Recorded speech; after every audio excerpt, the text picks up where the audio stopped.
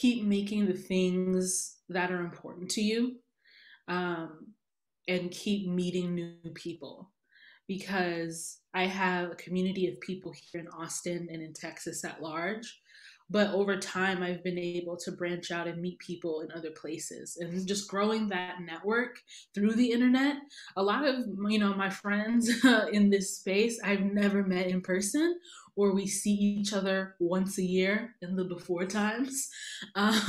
So I would just say keep doing the work, make sure it stays fun, because it's not going to become more fun with more opportunities. If anything, it feels like more work. So just make sure that it's fun, it's what you want to do, so that you can have some sort of stamina and longevity.